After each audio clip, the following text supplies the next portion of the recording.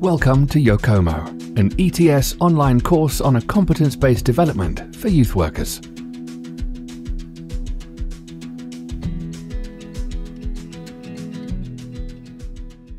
Hi, my name is Nerijus and I'm one of the creators of the online course on competence-based development for youth workers.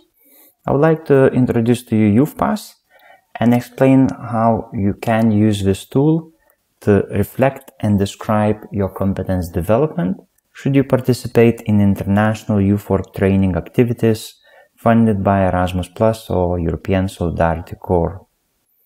The Youthpass was designed to support participants' reflection and recognition of learning and is now used throughout different range of projects funded by these two programs.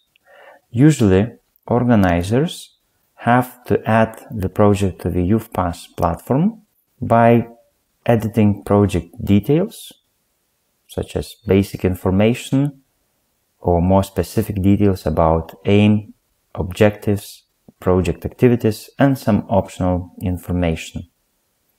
Once the project is added, organizers can add participants and invite them to edit individual part of the Youthpass. So if you took part in international youth work training activities, you should receive an email invitation from organizers to add your specific individual learning to Youthpass. Following the link from an email, you will access possibility to add your Youthpass individual part. Here you can edit basic information about you, add optional information should you wish. You can also add information about your organization and your specific role within organization, and then proceed to describing your learning in relation to key competences.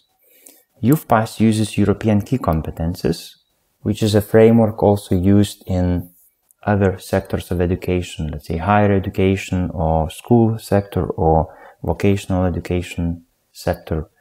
The idea behind this is to make bridges between different sectors of education and be able to better connect. You will find several competences offered should you wish to use them. You can think about your learning related to the training activity and try to relate to specific competence. If you are not sure to which competence learning can be associated, you can always check by clicking and then seeing some keywords which relates to specific competence. So if your description of learning matches some of the keywords, maybe that's the place to put this learning. You can choose which boxes to fill in. If you will not fill in something, it will stay not visible on Youthpass certificate. So don't be afraid if you cannot identify any learning in a very specific competence area. It is advised to describe your learning from the first person's perspective by starting, let's say, I have learned this or that while participating in workshops of training. And the more specific you name, the better, because then it's easier to relate for outsiders.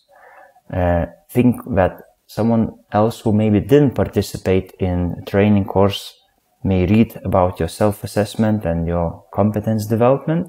So make sure they understand the context in which you learn something specific in that or another competence. If you find something difficult to relate to specific competence, you can always use the extra competence box for something which is difficult to place in relation to key competences. So you can use this box to add any other learning which you want to highlight from the training course. Once you complete your self-assessment and reflection on competence development, you can also add information about your dialogue partner Should you have someone in a training course to reflect your experiences together? So you can add information about that person.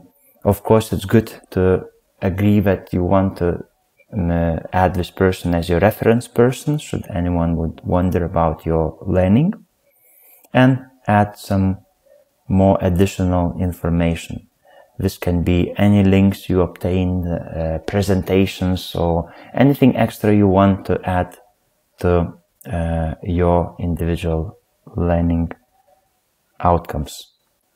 Click Save and Submit. Then organizers will receive an email saying that you have submitted your individual learning, and in case they will still ask you to add something more or clarify, you can reopen and edit. If not, then they will be able to generate to you Youthpass certificate and send it either by post or your email. So this is how Youthpass works, and we really invite to use this tool. Even though you already have maybe qualifications and formal education certificates, think that by practicing reflection and description of your competence development, you actually develop a habit. And then by having such habits, you truly become a role model for young people especially. We hope this video contributed to you learning about the competence-based development for youth workers.